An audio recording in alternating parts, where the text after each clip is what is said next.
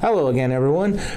We just started doing some question and answer sessions, and I just saw a question that was related to some of the videos I've done before, and I wanted to kind of just cover this question and help the person out. So the question I have is, our next project is going to start using MPO connectors. Can you tell me how to scope and clean them?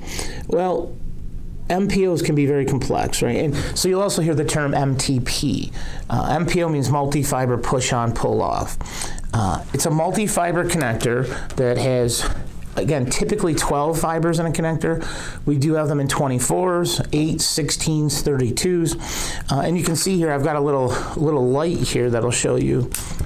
If you want to see here, if you can see that right there, those are your 12 fibers all lit up. And so there's a lot that can be done on MPO videos. You know, there's a lot of stuff to understand, but let's do the most basic, and that's cleanliness and microscoping. So let's talk about the cleanliness. We've all kind of gotten used to the fact that we have these one-click cleaners. Well, I grabbed one of these out of stock. They do make a one-click cleaner for the MPO connector, so it's going to clean all 12 fibers at once. All we do is you have to mind the key, and you put the key in right, and you one click, and it'll clean the male and female versions of this connector. And it's a really handy tool to use. Now, again, as I've said in the past, if it's some hard-on, stuck-on dirt, we might want to go to a wet clean, and we can just clean the end faces with a wipe and some alcohol or a pre-saturated wipe. But it's really critical that we keep these clean. I know its cleanliness is kind of always an issue, but with this having 12 different fibers, and so the single mode one is an angle that has 12, so that angled end face is to reduce reflection, and reflections increase when we're dirty. So it's really critical that we clean these. Now, for microscoping, there's a lot of different options out there.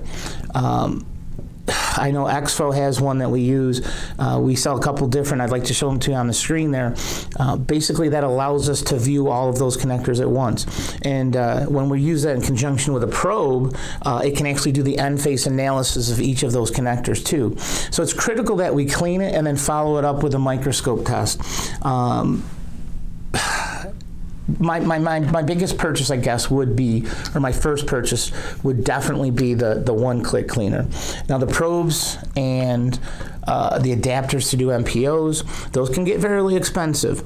One other thing, too, is you gotta understand is if you're doing certification testing and they ask for an end-face IEC test, you're gonna have to have the probe, because the handheld scope won't do that test, but the probes will. So if you have to do certification end-face testing, you are gonna need a probe. And like I said, we'll show some of those on the videos, on this video, for you guys to look at. So thank you again.